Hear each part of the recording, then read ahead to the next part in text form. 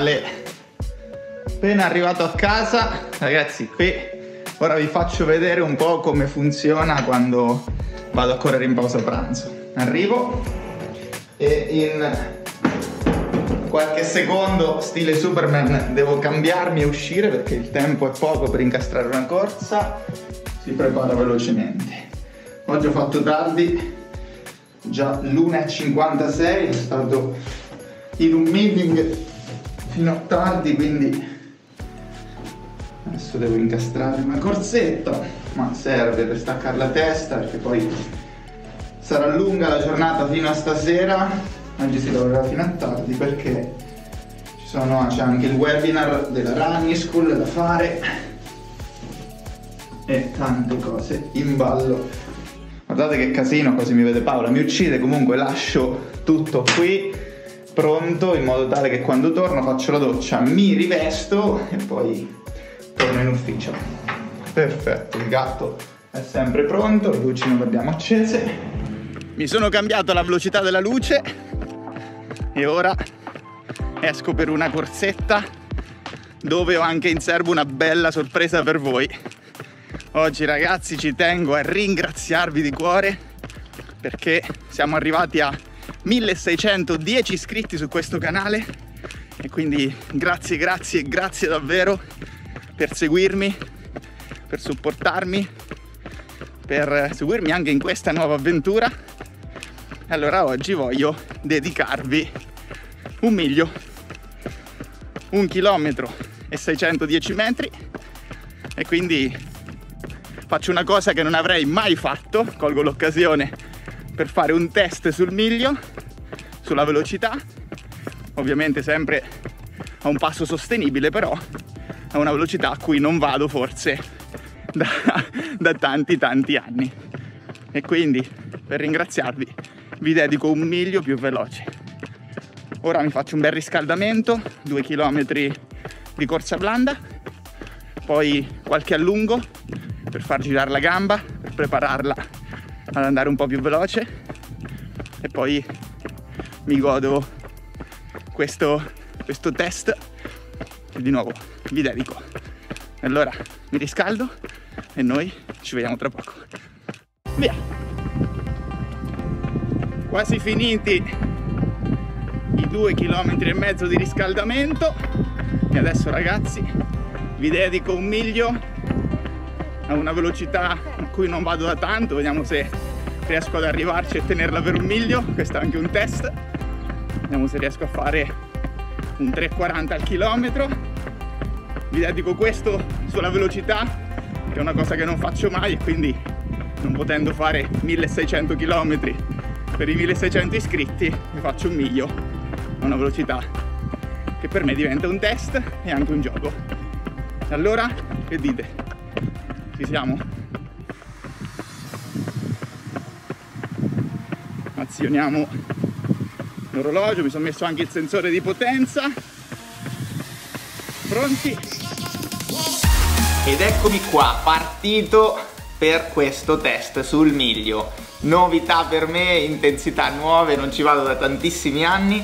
Come vedete qui, quando sono partito guardavo l'orologio per capire a che velocità mi stavo impostando, perché non ho neanche fatto qualche prova per testare la velocità che avrei voluto tenere. Ho fatto proprio così, è stata una sorpresa anche per me. Il GPS mi diceva 4 al chilometro, anche se sentivo che l'intensità non era, la velocità non era di 4 al chilometro. Infatti dopo si è assestato e mi dava 3,15, 3,17 e mi sono meravigliato anch'io perché pensavo di far questo miglio massimo intorno ai 3,40, 3,35, invece sono riuscito a impostare questa velocità, a tenerla per tutti i 1610 metri. Come vedete qui sorrido, perché quando si corre, anche se si va a intensità alte, ragazzi, non può mancare il sorriso.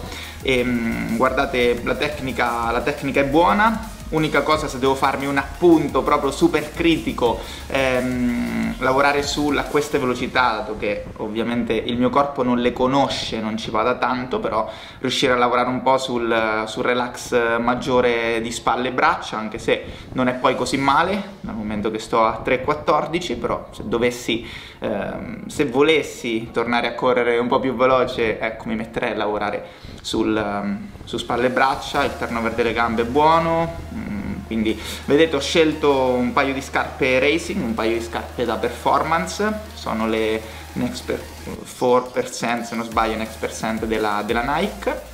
Scarpe che avevo indossato solo un'altra volta per un altro video del vlog, tra l'altro, dove ho fatto il fartlek sui 1000, ecco, quindi se non l'avete visto andate a vedere anche quel video. E sono partito la mattina, ho fatto colazione alle 7:30, poi sono andato al lavoro, ho lavorato tutta la mattinata, sono tornato a casa, mi sono cambiato velocemente, quindi stavo ancora con la colazione della mattina, e sono uscito per fare una corsetta, solo che mentre correvo avevo portato la telecamera per fare un video del vlog, mi è venuta questa idea, allora ho chiamato ad Elia e gli ho detto: Elia, prendi la bici e vienimi dietro che facciamo un video nuovo, faccio un ringraziamento per i primi 1610 iscritti. Ed ecco qua che è nata questa idea. 2,5 km di riscaldamento, una corsetta facile all'inizio, poi qualche allungo e poi eccomi qua, partito testando direttamente la velocità. E quindi mi sono sorpreso anch'io, è stato un bel test, un'occasione che altrimenti non l'avrei mai fatto, quindi è stata un'occasione, una cosa che, ecco, questo vlog mi sta portando anche per inventare nuovi video, per portarvi dietro la mia corsa, la mia quotidianità, anche a fare cose del genere, e questo mi piace perché altrimenti non mi sarei messo in gioco a fare un test sul miglio. Come vedete, ecco qua abbiamo scelto una stradina poco trafficata di campagna, in modo tale che anche Elia con la bicicletta potesse seguirmi senza problemi, anche perché non è che aveva una super bicicletta. Ed ecco qua, già tra gli 800 e i 1200 metri, la velocità bene o male è rimasta sempre la stessa. L'intensità era alta, nel senso che qui, come vedete, ho respirato sempre con la bocca, ovviamente non a bocca spalancata, però vi assicuro che tutto il miglio è stato fatto respirando con la bocca. Qui a queste velocità e a questa intensità non sarei riuscito minimamente a tenerle con il naso, ma non ha neanche senso quando si fanno ripetute. Quello è un discorso che vale per l'allenamento e per altre logiche. Quando si cerca di andare ad alta intensità o a fare ripetute sui 400, 600, sui 1000 o sul miglio, cambiano le regole. E boh, ho tenuto bene o male il ritmo.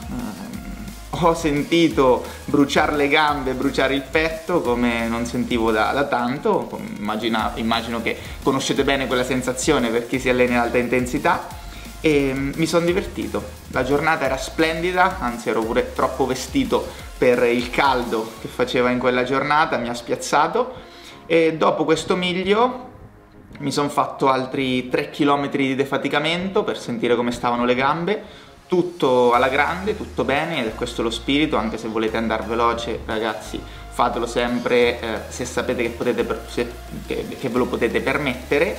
Qui stavo oramai avvicinandomi ai 1600 metri, vedete, con Elia che mi diceva dai che ce la fai, ed ecco qua, finito il miglio, e vi lascio alla continuazione del video. Ci vediamo alla prossima.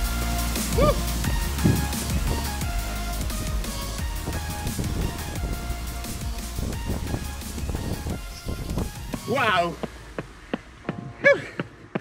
Era da un po' che non andavo a queste velocità, ovviamente qui bocca aperta, un miglio intorno ai 3,15, 3,17.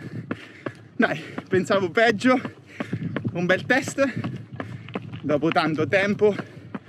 Vedete, questo canale mi sta dando modo di sperimentare, di mettermi in gioco su aspetti che avevo un po' tralasciato negli ultimi anni, e anche di portarvi dietro quella che è la mia corsa e la mia vita.